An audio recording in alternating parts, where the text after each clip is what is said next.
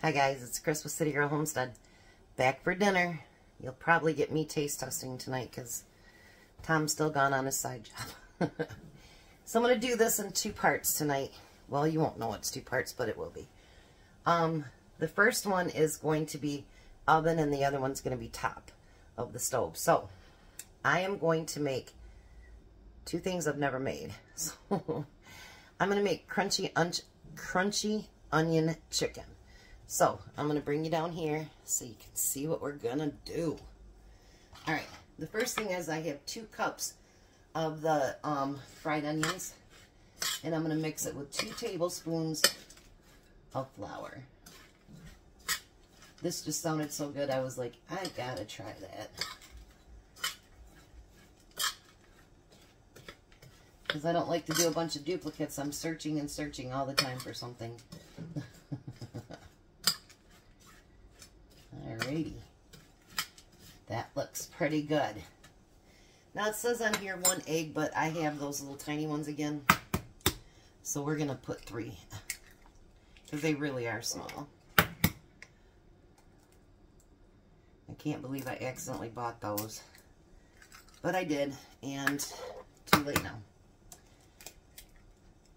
So you just have to use double and triple the eggs. Might have to do more than that, actually. And we're going to beat the eggs together. This is going to be super, super easy. It says to use 4 boneless chicken breasts. I have 3, and I cut them all in half. So the first thing we're going to do is dip it into the egg mixture. Make sure you coat both sides, because you want both sides of your chicken to be crunchy. And then dip it into the onion mixture. This is going to be yummy, I can just tell. Put it on a slightly greased pan. Nothing usually sticks to that, but I did what it said. And put it on a slightly greased pan. Usually it knows more than I do, so.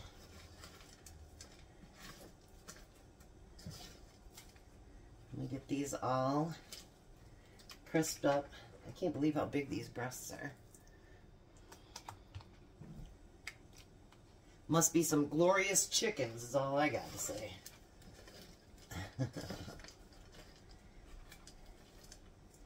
Look at that. Doesn't that look good? You know, there's a lot of things people, they use these onions, and they just use them at Thanksgiving for that, whatever that dish is. I've never made it, so I don't know what it is, but there's so many other things that they could be using those onions for. Alrighty.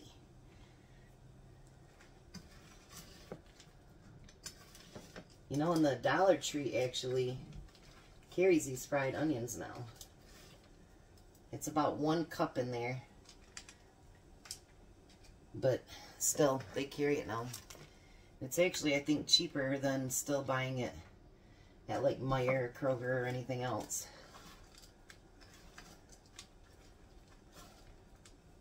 So I'm going to put that on there. And then because I don't want to waste it, I'm going to kind of just sprinkle the balance of it over the top of all these. No point in letting all that go to waste, you know. Alright. Now this is going to go in the oven for 20 minutes or until your chicken is done at 400 degrees. Alright, let me get this cleaned up and then I'll be back for the next thing. Alright. I am definitely a big time mushroom fan. So is Tom. So I'm going to try for the first time to make fried mushrooms.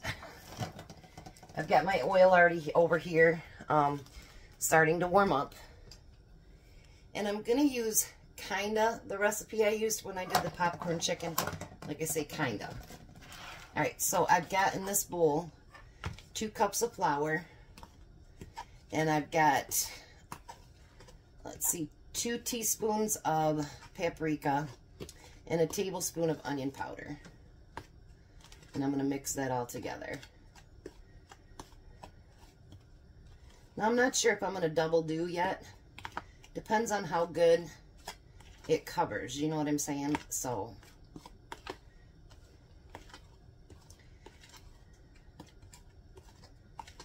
it says to flour, dip, then flour again. And you know, I didn't like that last time.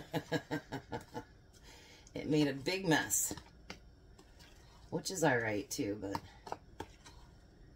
all right. So what I'm going to do is I'm going to put the flour mixture inside. I'm going to do it differently and see how it works. And if it doesn't work, then we'll do it the other way. All right, so I've got the eggs here. I've got my mushrooms. Because these were so big, I chopped them in half. So I'm going to put some mushrooms in there. And I'm going to coat them really good with the egg solution here.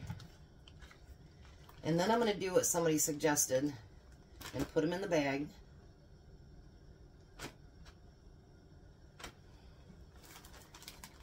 And then I'm just going to shake it. Kind of like your shake and bake, right? And coat them really good. And I'm going to put them right in the frying pan.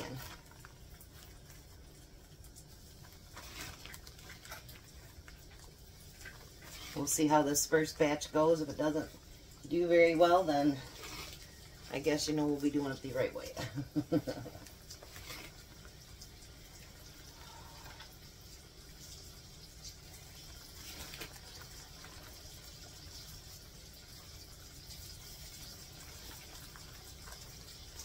Just a little piece there, too.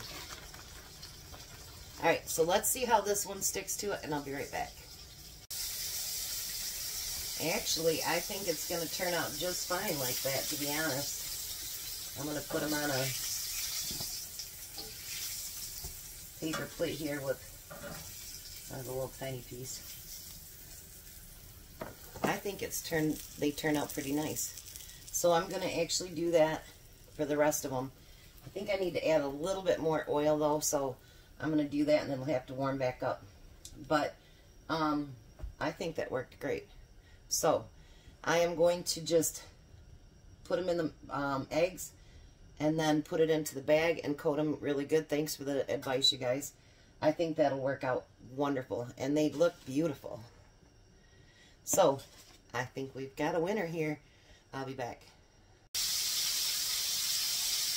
Thought I'd bring you back for a minute to show the difference of having enough oil in there. Look how much better they're frying now. They look amazing. Jack did come over and try one. He said they were really good. But I'm finishing these up, and then hopefully we'll get dinner put together, and there just won't be a Tom today. All right, I'll be back. Alrighty, everything's done. Let me bring you down here. There's the mushrooms.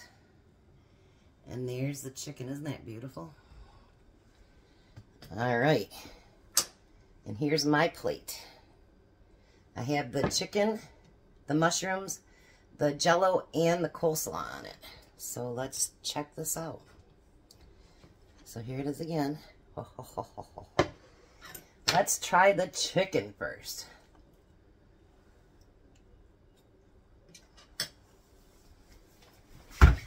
Mmm. Mmm. Mmm.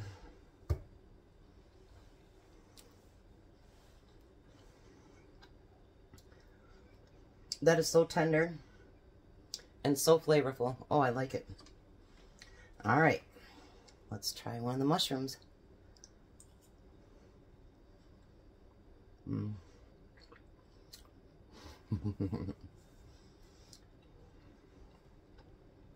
I should have made some ranch dressing, and I didn't.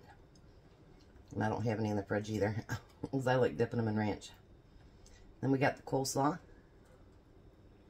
Mm.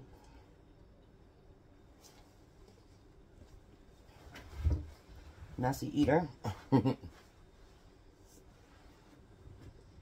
Mm.